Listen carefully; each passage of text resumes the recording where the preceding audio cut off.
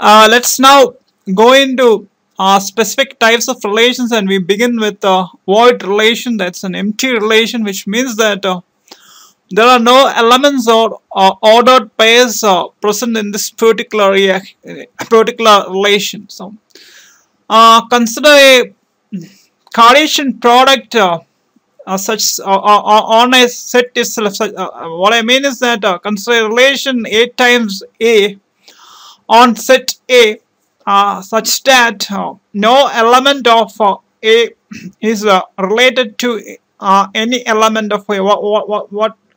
What it exactly means is that now in a particular relation we deal with the ordered pairs, and in this particular case, as it's a relation on the set itself, both the elements, that is A and B, would be coming from that set itself. So if in such a relation, if in such a Cartesian product on set A itself, there is no element present, that is there is no ordered pairs present, then naturally we are dealing with a relation which doesn't contain any elements or which doesn't contain any ordered pairs, and such a relation gives rise to a void set. And naturally phi is a subset of A times A.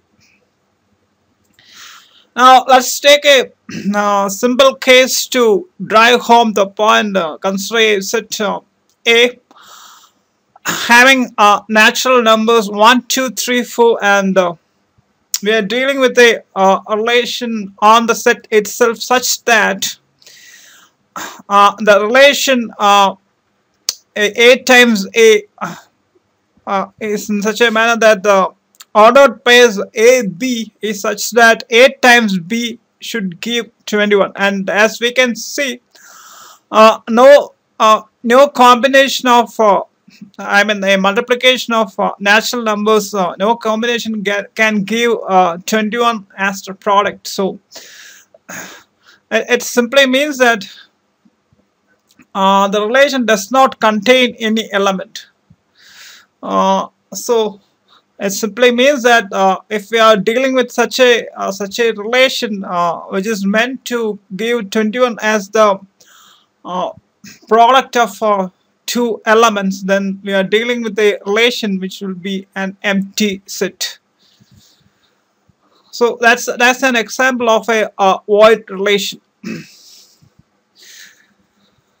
Now there are two important points which we should note as far as void relations are concerned, and the first point is that as it doesn't contain any element, it simply means that when we consider relations, void relation is the smallest relation. Now smallest here means its cardinal number is 0 or it doesn't contain any elements, and as this is a kind of a theoretical relation or a particular relation ought to contain ordered pairs, but in this particular case there's no ordered pairs or elements, so we also call it a trivial relation.